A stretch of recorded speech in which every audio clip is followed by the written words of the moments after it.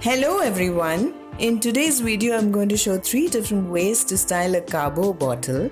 I got 3 empty bottles from a friend who had visited Goa recently and who knows I like crafting. This bottle is absolutely beautiful just as it is. But let's see if I can do some justice to this already beautiful bottle. I'm Hilda and I welcome you all to my channel, HILDACRAFTY. So let's get started with this video. This is the bottle. It is a glass bottle which looks ceramic. Love its shape. The scenery and label is printed so cannot be removed. So we'll use white gesso to cover this. You can use any brand from the market. I'm using homemade gesso. I have a video for this. We'll mention the link in the description box and in the I button to check that out. I'm going to use gesso just on the print, making sure I don't get a line of gesso showing at the sides, and then let it dry very well. I felt it needed another coat of gesso. I didn't want the print to show later from behind, so went for it. And now the print didn't show. I wanted a brown tone for all the 3 bottles. So for the first bottle, using chalk paint color Choco Cookie. I loved this color. Most of the items for the video is from Itsy Bitsy. You can use my coupon code HILDA5 to get additional 5% discount, link given below. When the paint was dry, I colored the bottom as well. I wanted a boho style for this bottle and I took a printout. You can use a white or black carbon paper to trace if you're not good at drawing. You can use a black Sharpie or a white gel pen to draw on the outline, but I wanted to do something different. Using glitter here, had golden and copper, decided on copper. Using Fevicol here on the outline. For the leaf, I felt the nozzle bottle didn't work well, so used a brush to apply glue and it was much neater this way. Covered the outline with glue except the lips. Did let the glue rest for some time and then poured glitter on the glue. Keep a newspaper below as you can collect the glitter and reuse it. Pour glitter generously to cover the glue very well and then turn the bottle and tap to throw the extra. I did go out and blew air gently with my mouth to remove the extra glitter and it did work. Now use a dry brush to remove the remaining glitter and let this copper glitter dry very well before we do the lips. I have 2 shades. We'll use the light one first and the dark for lips later. Applying glue with brush and this time using my fingers to pour glitter. Turn and tap and clean and let dry. Now for the lips, applying glue again with fine tip brush and using the dark color red glitter with fingers to cover the area. Tap and do the same steps again and this is how it looks. You can use a spray gloss varnish on this, but I want to leave it just as it is. To clean later, we'll use a dry brush.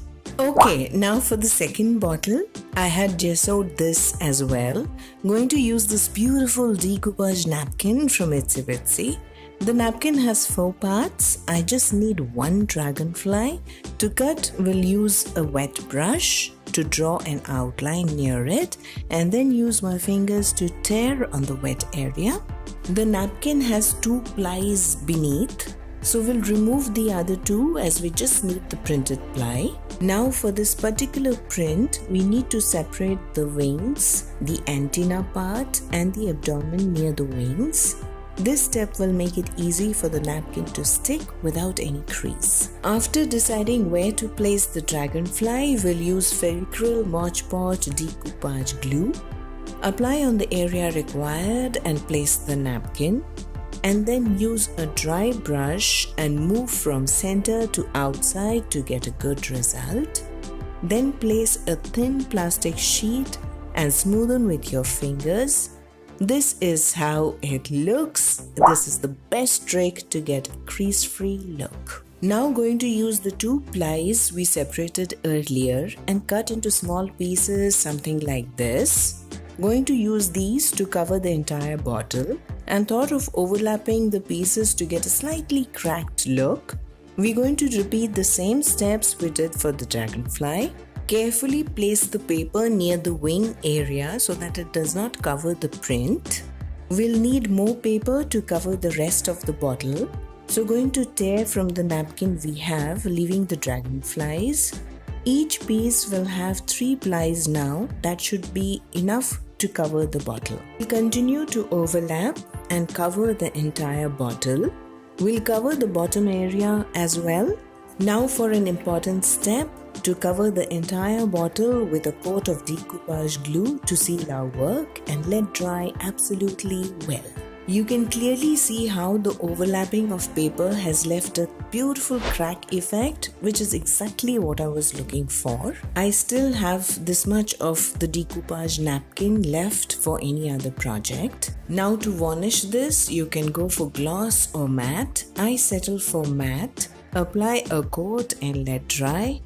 Okay, now let's move on to our third bottle. For this, I will be needing a little rough base. So making homemade chalk paint with POP, ratio will be 1:2. That is 1 part of POP to 2 parts acrylic paint. Here I am making a little more, so 2 parts POP to 4 parts acrylic paint. Using white acrylic here. Mix very well and then adding a little brown in it.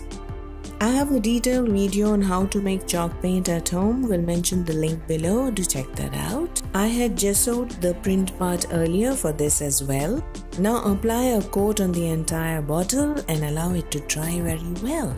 Now using this terrarium sand from Itsy Bitsy, you can even use construction sand, just sieve and you can use. We'll cut just a little so it's easy to pour.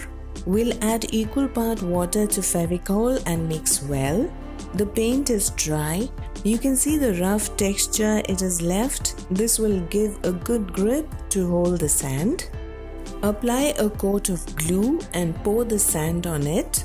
Keep a container and a paper so you can collect the sand and reuse it. Here you can see some patch without sand. That's okay, we'll take care of it in the second coat. Do the same procedure and cover the lower part of the bottle with sand. I have interesting and easy DIYs on bottle craft. We'll mention the link below, you can check that out. After we are done with the lower part of the bottle, let it dry. Then we move to the neck of the bottle and finally cover the top and let it dry very well.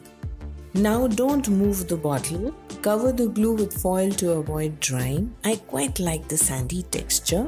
Bottle is dry now, and for the second coat we will add little more water to the glue we already have.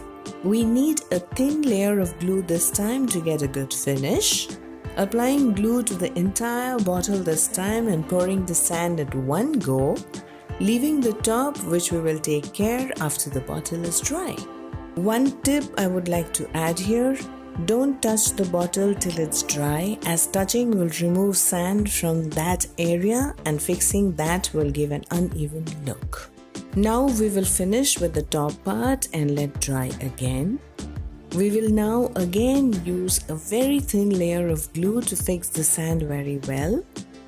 Apply a coat on the entire bottle and let dry very well. Leave it overnight preferably.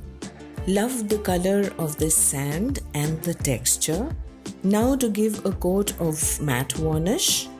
I had this in my stash, gave a slightly copper touch, and to add an antique look used my black stamp pad and fixed it here and let it dry, and this is the final look. I like all the 3 bottles, but this one is my favorite. Do let me know which one is your favorite from these. I hope you liked my attempt to make a beautiful bottle a little more pretty. Do subscribe and press the notification bell for more such videos. Do let me know if my next video should be on bottle craft or a planter DIY. This is all for today. I will come back soon with a brand new video. Until then, bye bye, take care, and I love you all.